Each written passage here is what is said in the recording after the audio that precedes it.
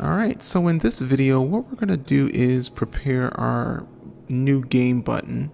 And that means that we're going to need a new scene for that new game button to transition to. Alright, so the first thing that I want to do is go ahead and you see the little game screen. I'm going to go ahead and just get that turned off there, set that to inactive. Alright, now in my project view down here in my asset folder, I'm going to create a folder and I'm just going to call it game name, and then I'm just going to call it like tutorial.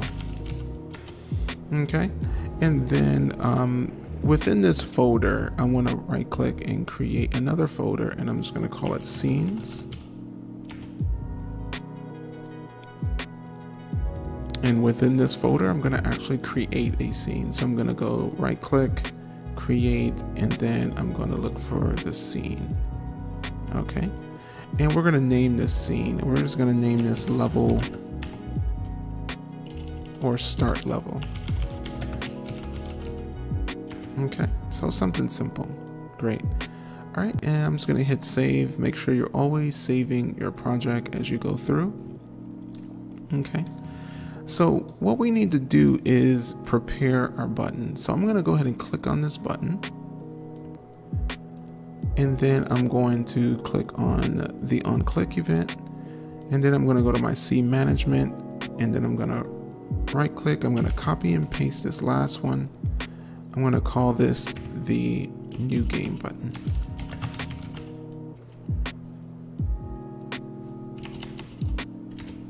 And then in this new game button, we're going to go ahead and get rid of these actions. And this action is going to actually be a scene change. Okay. So what we're going to do is, not sure what happened there, but what we're going to do is do scene change. What you want to do is select, and to make sure you saw this, you select load scene. Don't select unload scene or load scene with player. We're not doing either one of those. We're going to do load scene. And then what we're going to do is the value is going to be the scene name. Okay. So this one is going to be start level. Now you can type it in, but sometimes I'll just select it, copy, and then I'll just go back and paste that in there directly. Okay. And we want to leave everything unchecked. So ideally what this is going to do is load this particular scene. Now there's nothing in this scene, we just made an empty scene basically. But if we were to actually click this button after we set it up, it's going to take us to that scene. Okay, so first thing we want to do now is go to the button, and we want to drag our action onto the on-click event. And we want to go to execute. Okay.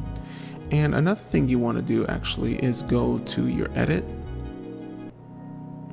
or your build settings file, then go to build settings. And then what you want to do is add open scenes. So what we want to do is add open scene. So the sample scene is what we created this menu in. So we'll probably end up renaming that. And then what you also want to do is add the start level. Okay, so you want to have the sample scene or whatever you named your scene, and then the start level there. Okay, now do not hit build or build and run, not yet. All right, and so that should be good. And so let's go ahead and see if our new game button is going to take us where we need it to go. All right, so hit play. We know our load buttons are still working, our settings, our quit.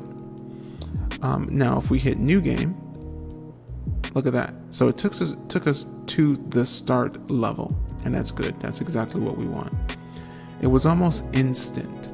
But if you wanted to put a little bit of pause on it, what you can do is, remember, actions work from the top down. So you can go and type in the word wait.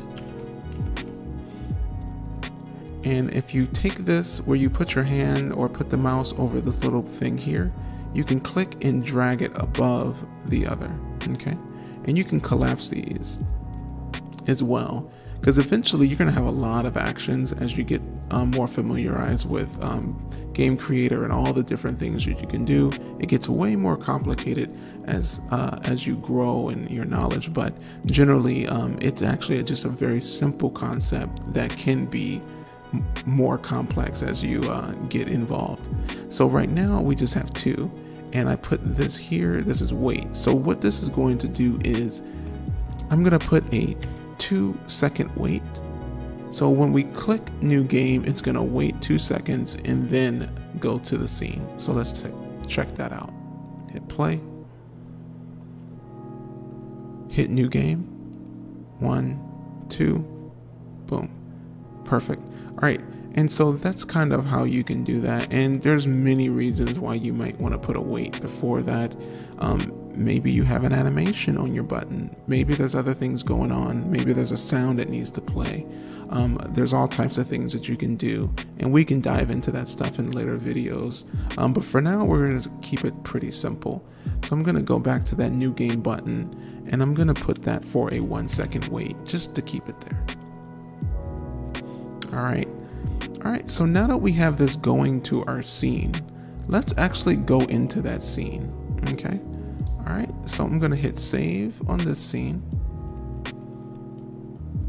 I'm going to save the entire project,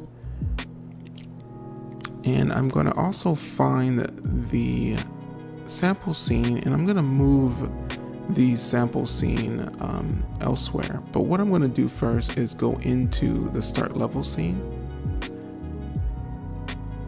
and then now that we're in the start level scene, what I'll do is click on scenes, sample scene, and I'm going to rename this main menu.